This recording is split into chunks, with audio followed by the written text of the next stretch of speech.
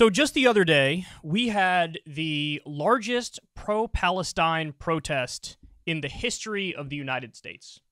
There was, depending on which numbers you believe, it's anywhere from 90,000 on the low end to 300,000 on the top end. People marched through Washington, D.C. Now, let me show you. I showed you this in the previous segment, but I want to show you again here. Look at all these people, man. This is astonishing. This is a lot of people. And this is something that Washington will definitely take notice of. Don't think that the Biden administration doesn't see this and won't somewhat adjust course as a result of this. You can only deny movements, that are below a certain threshold. Once you get to over 80% of the public expressing a certain sentiment and you get hundreds of thousands of bodies in the street, it's hard to just stay the course and just continue to agree with whatever the hell Netanyahu wants to do. So, look, of course, the main reason for all these people being out there is very simple. For the love of God, Israel, stop the bombing. They are leveling Gaza day in and day out. They're bombing every kind of civilian infrastructure you can imagine. They announced a medieval siege weeks ago to cut off food, fuel, water, and all this stuff to regular people. And so this is an expression of solidarity to say, for the love of God, stop massacring innocent people. That's the main thrust of this protest. Well, guess what? Fox News wasn't having it, and many far-right Israeli government defenders are not having it. Look at this, guys. This is in Fox News on their website. Anti-Semitic protests across U.S. bear striking resemblance to other social justice movements, according to experts. Social justice movement that gave birth to BLM and other groups targeting Jews and Israel supporters. Okay, so you see the trick they're trying to do here. They're trying to say, hey, conservatives, Republicans, you didn't like Black Lives Matter. You didn't like the riots after George Floyd's killing. So what if I told you that that and this are actually the exact same thing? Now, by the way, why would you have to write an article like this? Well, there was a poll that came out not too long ago. Even 55% of Republican voters want a ceasefire in Gaza. So they want Israel to stop bombing innocent civilians. 55% of Republican voters. So this is Fox News, Kyle Morris in particular, trying to control the narrative. The anti-Israel movement put on full display across dozens of college campuses in major American cities in recent weeks amid Israel's war with Hamas bears a striking resemblance to certain movements by social justice activists in the United States, experts suggest. Since the October 7th attacks on Israel by Hamas terrorists, there has been an outpouring of protests across the world, not condemning the terror group, but rather the Jewish state, which is reeling from the murders of more than 1,400 Israelis. That is incredibly dishonest. That is so dishonest. Because, guys, we're now, 3 weeks removed or more from that horrific terror attack by Hamas?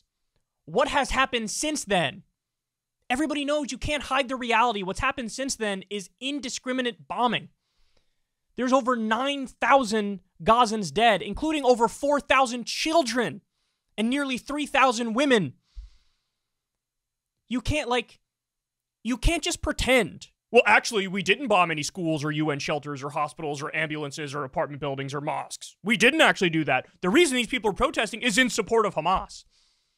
No, the reason they're protesting is so many civilians are being slaughtered on a daily basis, and you are lying by pretending the main thrust of the protest is to say, yay, Hamas, for their terror attack on innocent civilians. That's just a lie. You're just lying. The reasoning behind several of these protests, which have been complex and unpredictable in many cases, boils down to the teachings and activism of left-wing academics who have long supported certain racial divides and expect others to do the same, according to observers who've watched the issue unfold and offered their perspectives to Fox News Digital. Quote, the left-wing academics who have been cheering on violent decolonization against Jews have been pushing the same hideous rhetoric against whiteness for years.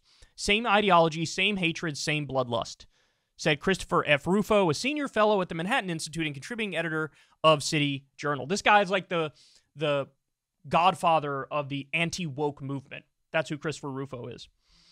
Rufo noted that several on the academic left treat the Hamas fighters as a noble savage who symbolizes revolt against the West and through whom the academic can experience the thrill of violence. God, look, it's not fun to engage in political debates and just totally straw man the opposing side. Like, give a good faith steel man explanation for people who disagree with you and then react to that. But they can't do that in this instance because the steel man is too overwhelming to overcome. The steel man is, they just want Israel to stop bombing civilians in Gaza. That's it. They just want a ceasefire. That's it. And there's no reasonable response to that. So instead, they just straw man all these people. Oh, you all love Hamas. And it's the thrill of violence that gets you going. The fighter is seen as the physical embodiment of the jargon, decolonization, resistance, power, he added. Time to connect the dots and fight it together. Similarly, Lisa Daftari, editor-in-chief of the Foreign Desk, said she believes the rise in anti-Semitism across the country represents the cross-sectionality of social justice movements and other groups that place particular focus on support for left-wing ideas. A significant contributor to the rise of anti-Semitism, especially among those under 25 and on college campuses, is the cross-sectionality of social justice movements and organizations that are telling young people, if you care about various human rights, such as gay rights, trans rights, race issues, then you need to demonize Israel, she said. It is now on the social justice checklist to condemn Israel.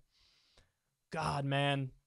Look, I think this does a real disservice to anti-Semitism to pretend like everybody who's pro-Palestinian human rights is anti-Semitic. Because then you set up a boy who cried wolf type scenario, right? There's real anti-Semitism in the world, and it is grotesque. And when you pretend like all pro-Palestine people are anti-Semitic, you're doing a disservice to real cases of anti-Semitism. Similarly, we are seeing Israel portrayed as a country of white, privileged people, the offspring of Europeans who immigrated there. All right, for the love of God.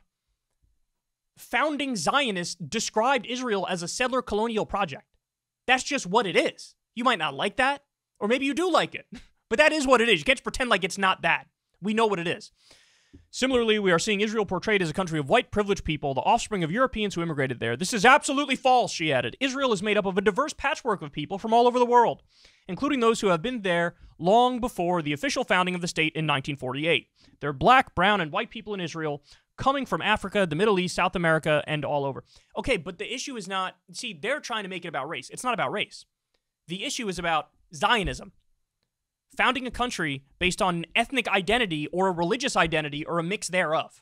Everybody's against it when it comes to Islam, as you should be. I'm against an Islamic caliphate and Islamic theocracy. But if you say you're against a Jewish state and a Jewish theocracy, they say that's anti-Semitic. Okay, well, is it Islamophobic to criticize the government of Saudi Arabia? No. So it shouldn't be anti-Semitic to criticize the Zionist government of Israel. That's obvious. But they try to... look, it's the saddest trick in the world. This is exactly the thing that's so ironic. Is this is the exact trick the people on the far left use, the people on the right say they hate. Just demonize and dismiss anybody who disagrees with you as racist, bigoted, xenophobic, etc. That's what the right is doing to the left here. You're all just anti-Semitic. You're all just bigoted. You're all just xenophobic. If you partook in that protest, you're all just xenophobic. It's just an anti-Semitic protest. So in other words, just say, you have no legitimate grievances or concerns. I'm not going to be nuanced about your take. I'm just going to say, I dismiss it because you're a bigot. You're just an anti-Semite. That is the exact same mentality of people on the far left who criticize people on the right and are too quick to use racist or bigoted against right-wing people. Now you're just doing it to the left. You're just anti-Semites. You're just bigoted. Look, let's get down to the reality of the situation. It's very simple. Are there some people at these pro-Palestine protests? If you put enough microphones in front of enough people's faces, are you going to find some people at these protests who might be genuinely anti-Semitic? I'm sure. Absolutely, there's going to be some percentage that are like that. There are going to be some percentage that have this weird, twisted logic, grotesquely supporting Hamas. I have no doubt that that exists. But the overwhelming majority of people at this protest and at these kinds of protests are simply saying, for the love of God, ceasefire, stop the bombing. For the love of God, end the occupation in Gaza. For the love of God, end apartheid in the West Bank. That's what these people are saying. This Steelman version of the overwhelming majority of people at this protest. Ceasefire, stop the bombing, stop killing innocent women, children, and men. Stop doing it. Stop doing it. That's the main thrust of most of them. You couldn't get this many people out in the street unless there was an urgent, pressing need where you see the images day in and day out, the videos day in and day out of children being pulled out of rubble and people crying because they lost family members and journalists being blown to smithereens and doctors and their families being blown to smithereens. You couldn't get this many people out in the street unless there was something urgent happening. And they don't care. They dismiss it all. And they dismiss it all under the guise of, you're just anti-Semites. You're all just anti-Semites. Astonishingly gross. What's so amazing to me I saw no shortage of people, liberals and leftists, who came out after the October 7th Hamas terror attack and said, this is disgusting, I condemn it. Targeting innocent civilians in any way, shape, or form, no matter who you are, is evil and wrong. We're against it. I saw so many people on the left and liberals saying that. But it looks like in the Fox News crowd and the right-wingers, you cannot get many of them to state the obvious about the IDF and the Netanyahu government. That they are war criminals, they are targeting civilians on purpose, and they are a problem. And you condemn them. They refuse to condemn them. Many liberals and leftists do condemn Hamas. It looks like the people who write these kinds of articles do not condemn the IDF, do not condemn Netanyahu, do not condemn the illegal settlers in the West Bank, do not condemn the occupation, do not condemn the apartheid. In fact, they argue there is no occupation. There is no apartheid. You're just wrong. This is what they argue. Incredibly dishonest. And you should all see directly through their cheap trick. So you're just anti-Semites. Yeah, that's what it is. 300,000 anti-Semites came out to express their anti-Semitism. It's that simple. You guys nailed it. Hey, y'all, do me a favor and like and subscribe. It helps out big time in the algorithm. Click the bell as well for notifications when videos drop. And watch that video on screen right now. You know you want to.